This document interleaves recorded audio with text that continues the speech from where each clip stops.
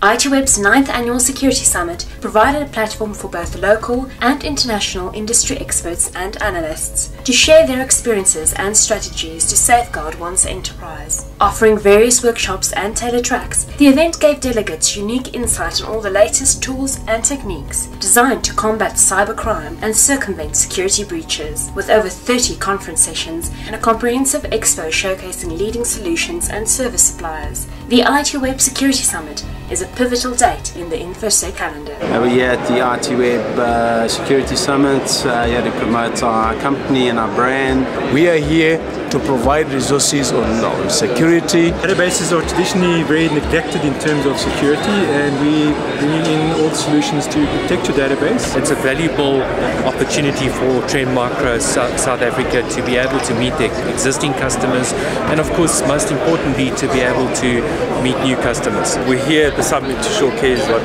products our company provides and our vendors. And yeah, hope everyone enjoys the workshops as well.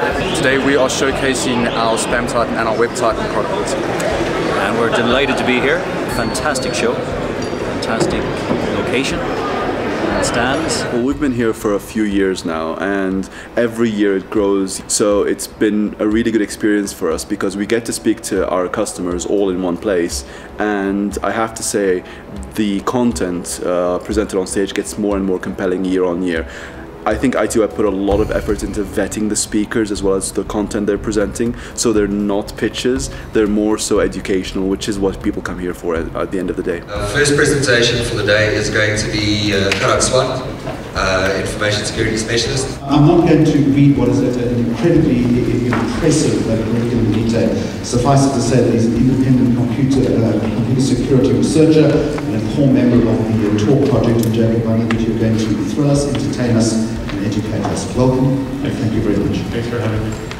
We have to think about pervasive monitoring and exploitation in a different light. We have to reconsider the way that the legal regimes are enabling these things. My boss is one of Snowden's lawyers, and so you might imagine that I have a particular perspective on these surveillance issues that have come to light in the last year. It's not really about what are those other intelligence services doing, it's what access do they have.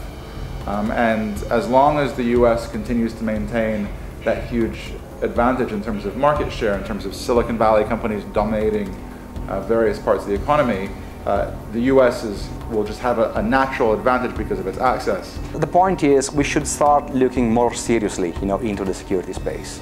Security is always perceived as a cost. It has always been like that, in the past few years. We really need to start shifting some of those dollars towards advanced protection and really build architectures for security from the perspective of assuming you're going to be breached, or let's do the best job we can keeping the bad stuff out of our environments, but it will get in, and so when it does, we got to keep the good stuff inside of it. We can use active defense techniques which look from a technology standpoint at how to design systems assuming that the environment has already been breached, rather than working under the illusion that you can keep attackers out. Bring in the legal and the financial aspects that will help us to truly change the economics and break the business model of organized malware.